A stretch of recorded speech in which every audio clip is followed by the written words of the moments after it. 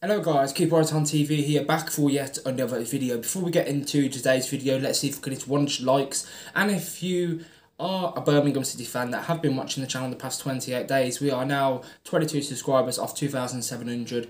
And then the next goal is going to be 3K. So yeah, if you're a Birmingham City fan and are watching the content, make sure to subscribe to the channel so you don't miss out on any Blues news regarding transfers and also the takeover.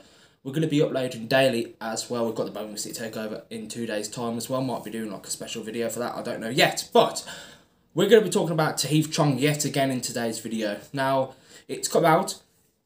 Multiple sources are reporting this, that former Manchester United starlet set for Premier League return for around £5 million, with newly promoted Luton amongst the clubs interested. Now, a lot of people were putting in my comment section yesterday, he's not going to leave, he's not going anywhere. It's because he's injured, that's why he's not in Spain with the boys for pre-season training. But like I said, I think there's more to this.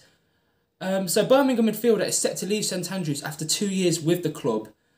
He is set for a Premier League return, the attacking midfielder, for about £5 million. Now, £5 million, you know, might seem like a good fee, you know, it's a good deal for Blues, but I've heard that Manchester United actually would get 40% of the £5 million. So we're probably going to be pocketing about 2.6 million pounds if we sell Tahith Chong. Like, I think he's got 3 years left on his contract. This is absolutely outrageous if we sell Tahith Chong.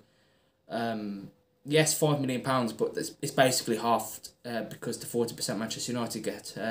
So we sign him for 1.5 million. Yes, we would make a profit. That would be technically, well, I wouldn't say good business, but I mean, I thought we moved away from this. The new owners are coming in 2 days' time. I thought we moved away from, you know, just being a selling club. And who's actually going to replace Tahith Chong if we sell him as well? Which is looking likely that he's going to be leaving the football club. Like, I don't think that Keshi Anderson, look, he looked good against Solihull Moors, but I think he's more of a squad player. I can't see him replacing Tahith Chong. Maybe we'll get in a lone player, like a really good attacking winger, a lone player. Maybe, I don't know, bring Kadra back, I don't know. What are we going to use this 2.5 million for? Are we going to be using it to replace Tahith Chong, or are we going to be using it to get the Sanderson deal over the line?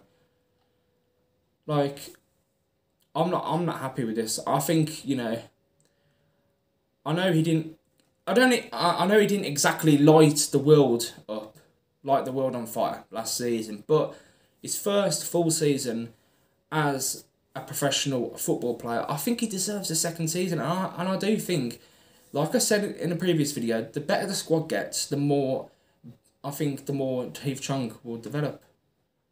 And plus as well, him going to Luton Town, yes, they're a Premier League club. The lure of the Premier League is a massive, you know, you can't really turn it down. But is he going to thrive in the Premier League? Is he ready? I don't even think, it says here in the article, he's going to return to the Premier League. I don't even, has he actually played a game in the Premier League of Manchester United? He might have played one, but that's about it, really. But yeah, let me know what, this is what Eustace had to say. I've had a brief conversation, said Eustace. We haven't really been able to sit down and nail things out. There's a lot going on at the football club at the moment. I would like to think they are trusting me to get on. I think I've read that. Yeah, I read that bit yesterday, didn't I? So, Tahith Chong to Luton Town. Will it happen? Do you want it to happen? Do you think £5 million is a good price? Don't forget as well, Manchester United have 40%, get 40% off the 5 million. Sorry, so we only get about 2.5 million. Anyways, been Keep Right On TV. Make sure to like, share, and also subscribe to the channel.